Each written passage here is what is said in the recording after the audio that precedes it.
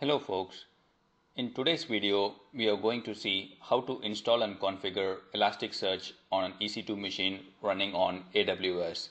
I already have started an EC2 instance running Amazon Linux, and that is the operating system we are going to choose. Here this is my instance and I have started it as a T2 large instance. If you are not having the flexibility to start a bigger instance, go ahead and start with the medium. That should still be enough to follow this tutorial. I've already logged into that instance, and to help us follow this article of all the steps that are necessary, I have written a GitHub instructions. Let us go ahead and see that. So here I'll put this link into the description field, so anybody following this video can go ahead and follow this article and install all the commands that is mentioned here. So the first step is to make sure that we have the minimum Java version. So as you can see here, the prerequisite states that Elasticsearch needs a Java version 8. So let us go ahead and do that first. Here I am in the server. Let me just go to root and let us go ahead and check the version. And if the command is not right, let us try it again. So you can see here it is at version 1.7. I don't want 1.7, I want 1.8. Let's go ahead and install that. So after installation of 1.8, I would like to remove the 1.7 so that it doesn't interfere with my Elasticsearch installation as well.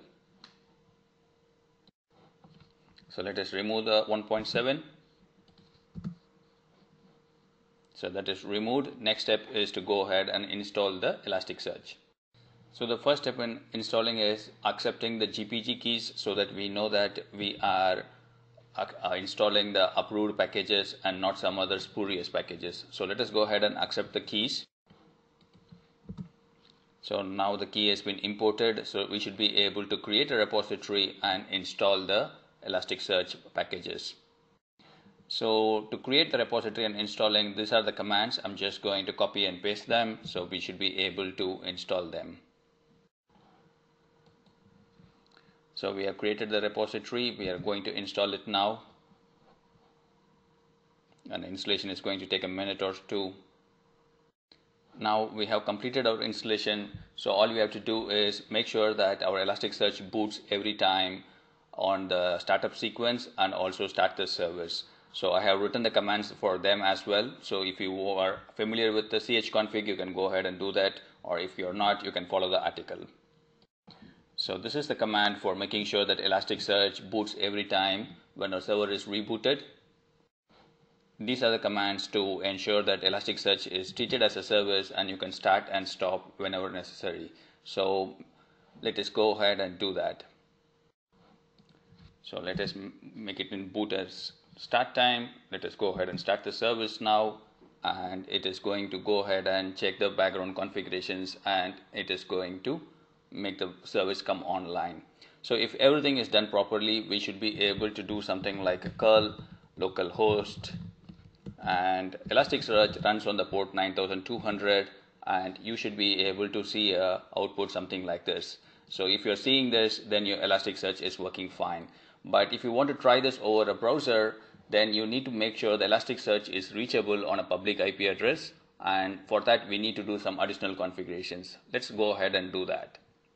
So here you can see here the steps for making sure the Elasticsearch server is available through a public IP address. All we have to do is, this is a dirty hack of getting it working on your public IP address, but do not try this on your production configuration. You would probably want to put in your IP address behind a NAT server or in your private IP address.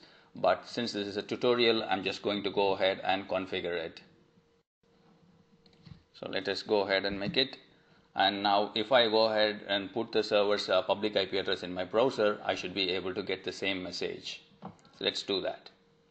So let me copy this public IP address, and I'm just going to go ahead and open a new browser and put in the address bar this one IP address now.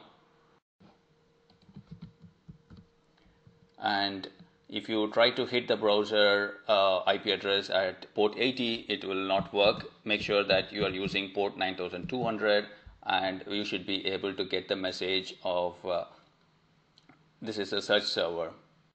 And remember, we made some configuration changes, so let us go ahead and restart our Elasticsearch server. So the command is to say service Elasticsearch restart, and once it is restarted, we should be able to access this server through its public IP address. So let us go ahead and hit refresh now again, and there you go. That is how you access your Elasticsearch. So in case if you want to access your Elasticsearch through a GUI, or you wanted a web front end, that's an easy way to do that. If we go back to our article, there is a nice way.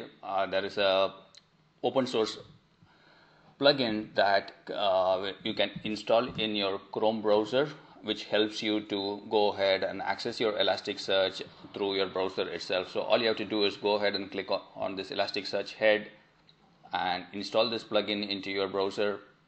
So once you add that, you should be able to access your Elasticsearch through this IP address itself.